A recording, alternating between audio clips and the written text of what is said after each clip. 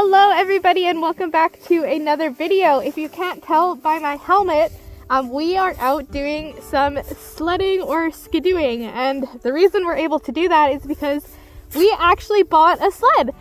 So I'm super excited because this is really the main way to get around up north here. So this is going to be super helpful for being able to get to different places in the winter, to go ice fishing, even just to have something to do. This is our sled. It is a 608th Expedition by Skidoo, and we got the second seat, the heated handlebars and visors for the second person, and then also the extra tote on it. And I think there's a couple other things that we got, but I'm gonna get my partner to let me know what those are so I can tell you guys too. But this very first ride on the sled, so it's super exciting. It's a beautiful day. It's only like -5 today, and we are just going for a little cruise through some of the trails close to town. So I'm gonna put in some of the footage as we're driving along and kind of take you guys with us.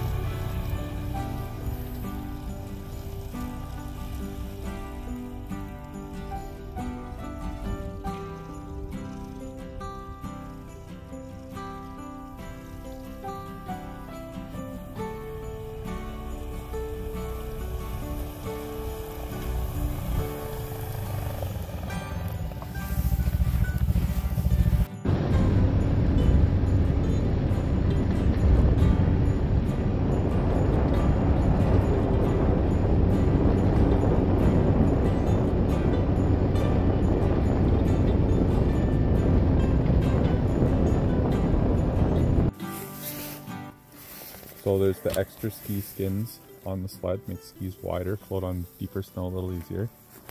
The heavy duty bumper on the front protects from some bushes while you're driving through, and also an extra grab handle. You need to pull the sled over and move it.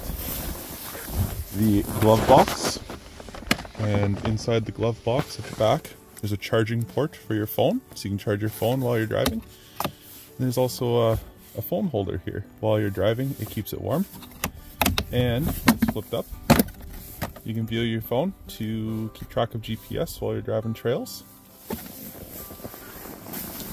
The 2F seat has hand warmers and a plug for the passenger's helmet to keep the visor heated so they can see while you're driving. And it has a boot heater too if you have heated boots. And it has a 90-liter tub, so this is extra storage. And then this is also an extra. This is just a rail that goes around the back of the tunnel.